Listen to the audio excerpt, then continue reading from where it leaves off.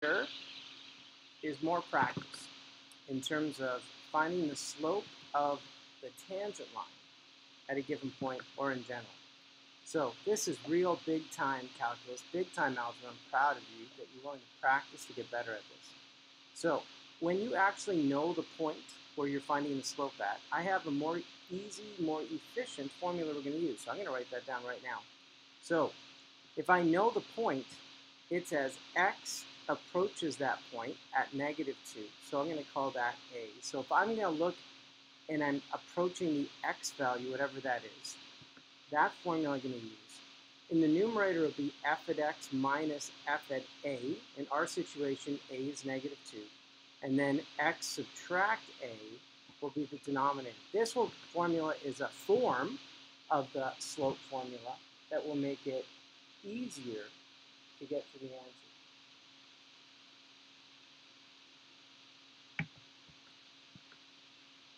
All right, so let's begin. So in this situation, to find the slope, I'm going to use that easier formula. So I'm going to go as x approaches -2. I just need the x value. In the numerator, it will be f at x subtract f at -2. So I'm using that -2. And then the denominator is x subtract -2. And that's this, making it just a little bit simpler if I know the exact point I'm looking for. So I'm going to make sure I write the limit notation. F at x is just 2x squared subtract 3. This makes the algebra much simpler. Subtract. Now plug in -2. You could do this in your head. -2 squared is 4 times 2 is 8. Take away 3, so that's 5. So we're going to subtract 5. In the denominator is x subtract -2. And that's what we're going to simplify. So again, the limit as x approaches -2, the numerator becomes 2x squared subtract 8. The denominator is x plus 2. I look to see if I can factor, so I can divide out the whole. So in the numerator, 2 goes into both. That leaves me with x squared subtract 4. One more time, the numerator is called the difference of squares. So that's going to be x plus 2 and x minus 2. Now look to see, can you see the whole that's going to divide out? And now we can substitute in, and I don't need the limit notation anymore. So now plug in -2, and we have 2, -2, subtract 2. So that's 2 times -4. So the slope at that point is -8. Number 2.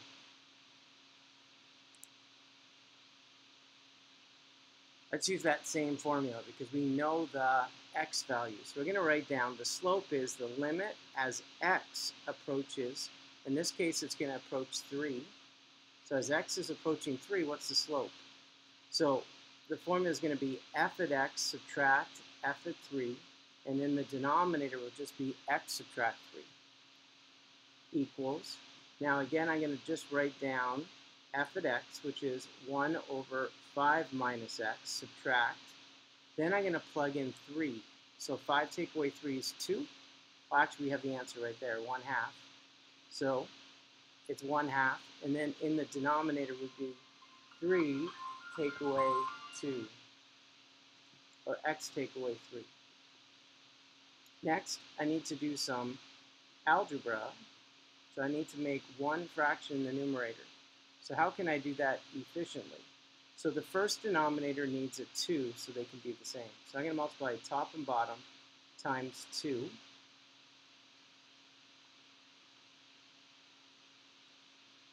The second fraction needs a 5 minus x. So we have 5 minus x top and bottom. Now the denominators are the same. So let's combine like terms.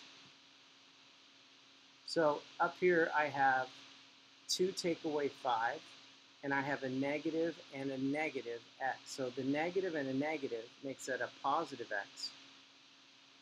2 subtract 5 is 3, but it's a -3. And then the denominator is 2, 5 minus x. Next, we're going to, how do we divide fractions? We multiply times the reciprocal. So we'll do that. times the reciprocal. Can you see the whole that's going to divide out? Now we're in a position to substitute in, and we will. So we have 1 in the numerator, and then x is 3, so now we can plug that in, and now we can find the limit. So this answer is 1/4.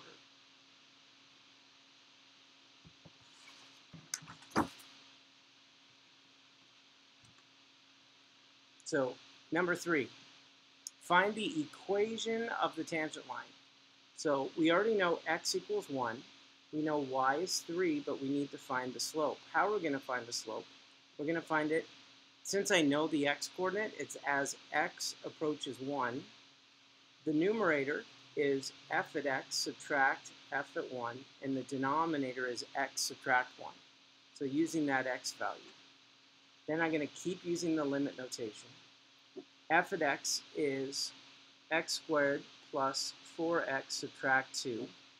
F at 1 is 3, the answer is right there, so subtract 3. And then the denominator stays x subtract 1. Now it's time to do some algebra. So we're going to combine like terms, x squared plus 4x minus 5. Then I hope I can factor this. Make sure you keep using the limit notation. I can, obviously. What are the two numbers? Positive 5 and negative 1. And then do you see the whole that divides out? So what's the slope as you substitute 1 in? And the answer is 6. Then what's the equation? So the equation then is going to be y equals the slope, 6, then the x-coordinate, change the sign, and then plus 3. Keep the sign. So change the sign, keep the sign, and you have a quick linear equation. That tangent line touches the point at 1, 3 for this. Let's try that again. So number 4, I want to find the equation of the tangent line. So I already know x is negative 1, y is 2, and I need to find the slope. How do I find the slope? So we're using a little quicker method here because I know the x-coordinate. So it says x approaches negative 1. So then we're going to go f at x minus f at negative 1. That's y2 minus y1. That's the slope formula. And then the denominator, we have x subtract negative 1, which is like x2 minus x1. Keep going, write the limit notation. Now, in the numerator, f at x is negative 2x cubed. And then the y value, like when you plug in, is just positive 2. So you subtract 2. And then in the denominator, we have x plus 1. Next, we need to do some algebra. So I'm going to factor out a negative 2, and I get x cubed plus 1 over x plus 1. What's left over is called sum of cubes. So I know the 0 is at negative 1. So I'm going to use that negative 1, and I'm going to divide into that sum of cubes. So we have 1x cubed, 0x squared, 0x, and 1. We're going to divide synthetically. So we have 1, negative 1, positive 1, and then negative 1. So what I do is I add and then multiply. I add and then multiply, and I add and then multiply. A quick way to do division. So I'm going to come back here. So again, the slope is x approaches negative 1. We have x plus 1. That comes from here. And then I have x squared minus x plus 1. And then in the denominator, I have x plus 1. So they divide out. Substitute negative 1 in. You don't need limit notation for the final substitution.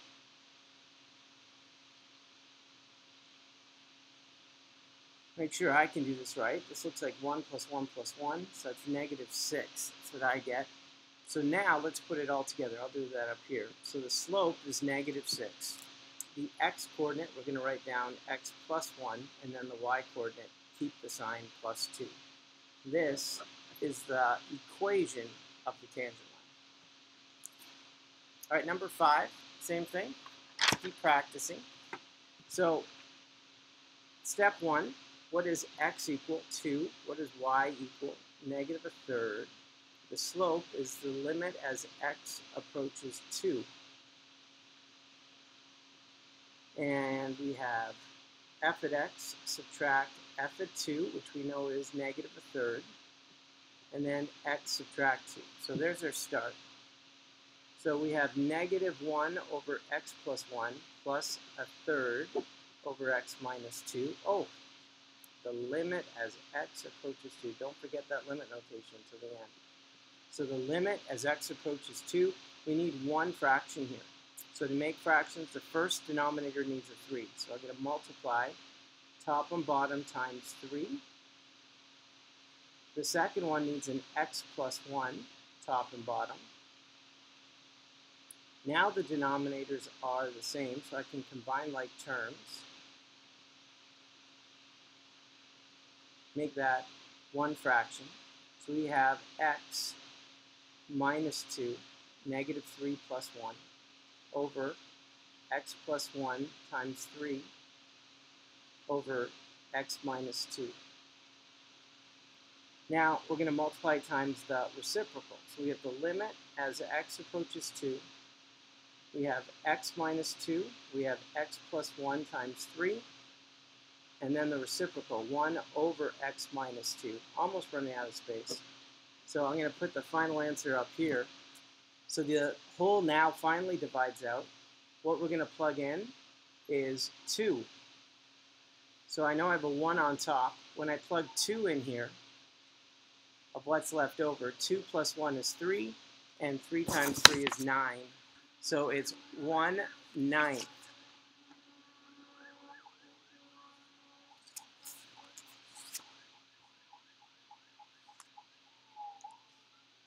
Now I can put it all together. So I have y equals 1/9 x minus 2, subtract 1/3. Done. This is my goal. Number 6. Given each equation, write an equation for the slope of the line tangent. So we're going to do the same work we did here, but I'm going to use the other formula because I know it gives me an x value, but we need to practice the other one as well. So we're going to do that. So to find the slope, we're going to use the other one, which is the limit as h approaches 0. And then we have x plus h subtract f at x over h. I'm going to put that in if I simplify it. So let's start there. So step 1 is I'm going to plug in x plus h into there. That's x plus h squared minus 3x plus h plus 7. Subtract. Now, do I know the y coordinate yet? No. So I'm going to plug in negative 2. In fact, I could have plugged in negative 2 in here, and I will. I'll do that at the end. So just put in f at x. So I'm going to use parentheses. That's x squared minus 3x plus 7. And that's just over h. Now I need to do some algebra. So how do I expand x plus h squared? So that's x squared plus 2xh plus h squared. Keep going. Subtract 3x, the negative 3 and the h, and then plus 7. And then this subtract sign distributes. So that's negative x squared plus 3x, and then subtract 7. Now if I did this correctly, this would be very simplified right here.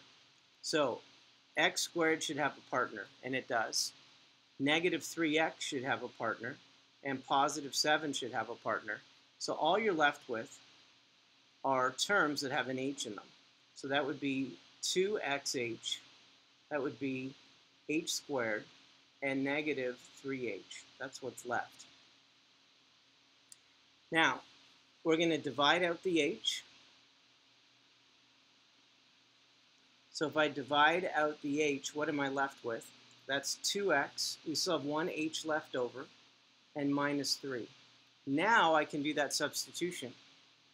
So now when I substitute in, I'm left with 2x subtract 3. Now, no matter what the x value is, I could find the slope at any point along that curve. So I already know it says, hey, the x value is negative 2. The y value I found, did I use it? I didn't even find it. So if I find the y value, plug in negative 2, and you get 4 plus 6 plus 7. So 13 So 4 plus 6 is 10, plus 7, I get 17. Double check, make sure that's right. 4 plus 6 plus 7, looks good. And if I plug in to find the slope, negative 2 times negative 2, that's negative 7 when you combine like terms. That's the slope. So if I put this all together, the slope is negative 7, and then I get x plus 2 plus 17.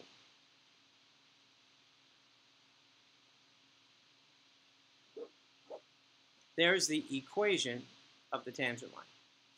All right, 2 more. I know this is challenging. Welcome to calculus, right? But we can do this together. What's challenging eventually becomes awesome rather than something so simple that you could do it when you're sleeping. So this good work's going to pay off. I think you have to trust me on that. All right, step 1 again. I want to find the slope. So that's the limit as h approaches 0 of f at x plus h, subtract f at x over h.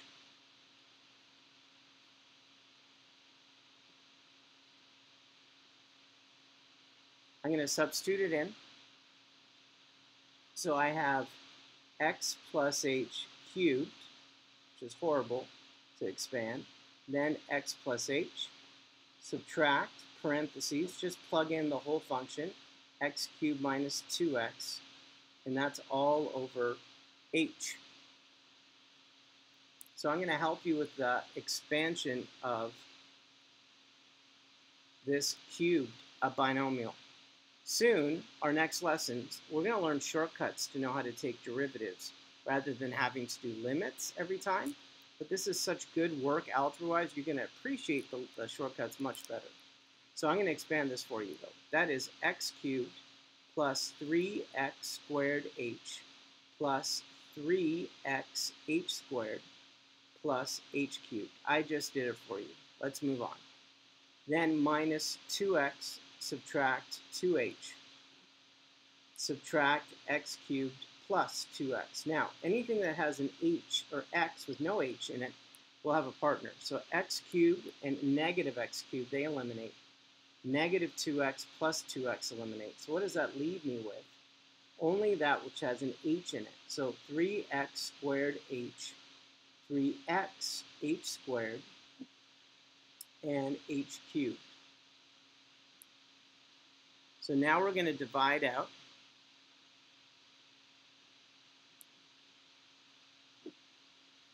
the h's. So that leaves me with 3x squared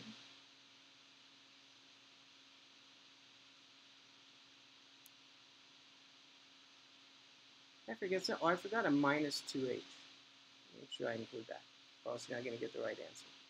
All right, so if I divide the h out of everything, so h into everything, so the h into each term, this is what I get. And you'd have a 1 on the bottom here. 3x squared is what you'd be left with. Here you'd be left with 3xh. Here you'd have just h squared. We're dividing an h out of each term, minus 2. Now plug in 0. And what you're left with is 3x squared minus 2 to find the slope. So now I'm going to go back. X equals negative 2. That's given in the question. Why? If I plug negative 2 into here, that's a negative number. So that's negative 8 plus 4. That's minus 4. And then the slope, I need to plug negative 2 into here as well. So negative 2 squared is 4 times 3. That's 12. Take away 2, which is 10. So the equation is 10x plus 2 subtract 4. 1 left. You are so good. And you're going to enjoy the next lesson where we're going to learn more shortcuts instead of having to do this the long way. All right, one more time here. I want to find the slope. The limit as h approaches 0, and it's f at x plus h subtract f at x all over h. Don't forget the limit notation until the very end. Substitute in. So where there's an x, put in x plus h. F at x is 1 over x. we need to write this as one fraction. So we need common, you're hearing my dog in the background here. To make this one fraction, we just take the other denominator. So we're going to take x and multiply top and bottom by x. And we're going to take x plus h, top and bottom.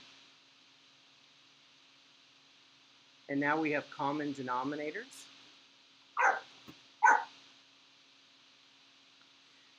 So as I write this,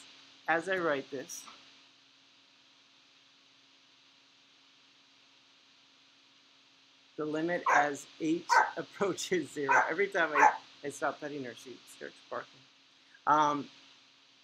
We need to combine like terms on top. So x subtract x is done, and then we have a negative h left over. So we have negative h, x plus h times x, all over h. So the last step here, as we get to the end of the video, is to multiply times the reciprocal and then divide out the whole. So now we're at our last step here, where we plug in 0, and we get 1 negative 1 over h. Sorry, plug in 0 and you get negative 1 over x squared. So plug in 0 for h, you get negative 1. X times x gives us negative 1 over x squared. So let's recap here. X is negative 2. The y value, if I plug in negative 2, is negative 1/2 when you go here. And then the slope, if I plug in negative 2, that's squared, so it's negative 1/4. So putting it all together here, it's y equals negative 1/4 x plus 2 plus, no, minus 1/2. There it is. There's your equation of the tangent line. All right, Mr. G Math over and out. I know that this was not simple. I get it. It's good work, it's hard work, and you did it, and I'm proud of you.